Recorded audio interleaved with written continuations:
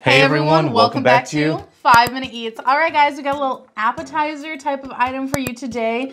This is the Brazi Bites Empanadas Black Bean and Cheddar variety. There are about 10 pieces, ready to bake, freezer to oven. So I actually did these in the air fryer just because it would be easier. So they seem to make up pretty good. Now the thing is, I got these a little while back at the local grocery store, which is the only place that I've seen them.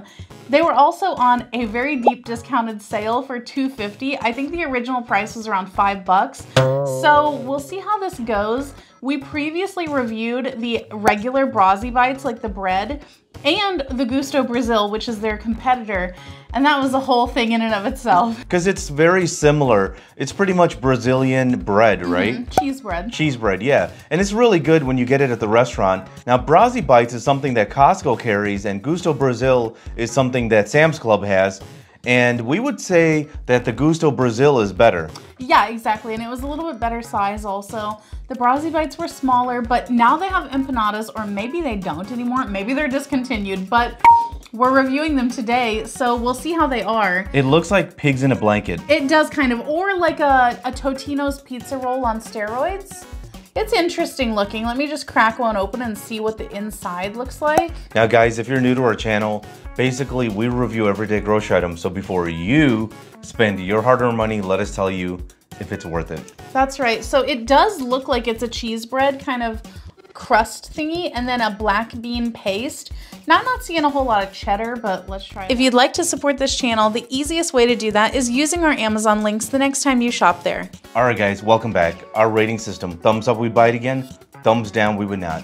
So for me, this is a thumbs down.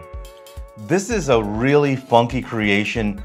I don't know why they made this, because this is pretty much a Cheez-It with some refried black bean in it. And the crazy thing is, I thought I was gonna like the black bean. I don't. I actually like the bread. And I'm not a big fan of Cheez-Its, but in this version, because it's warm, it's pretty good. But would I buy it again? Definitely not, because the two together, I don't think it works. So you feel like the flavor of the bread is a Cheez-It kind of flavor? Yeah. A warm Cheez-It, which, like I said, I don't like Cheez-Its, but in this version, I like. Okay, so for me, this one is going to be a thumbs down, but I kind of like it. And it's really only a thumbs down because it's quite dry.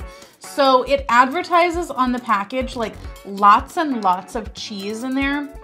There's no cheese, literally no cheese. Like if it was in there at one point, it completely evaporated because there ain't no cheese anywhere to be found in it. It is just a very thick bean paste kind of thing. It's not entirely great, but I kind of like it. Like the outside tastes good, the bread tastes good, and it actually does kind of taste like a Cheez-It now that you mention that. It definitely has a cheesy flavor. I like it. I think that I would have liked it and given it a thumbs up had there actually been the cheese that they advertised, because then the inside would have been a little bit more creamy and like, you know, a little bit oily from the cheese and stuff, because as it is right now, it is just so dry. I think the problem is the cheddar. I wish they used some other type of cheese.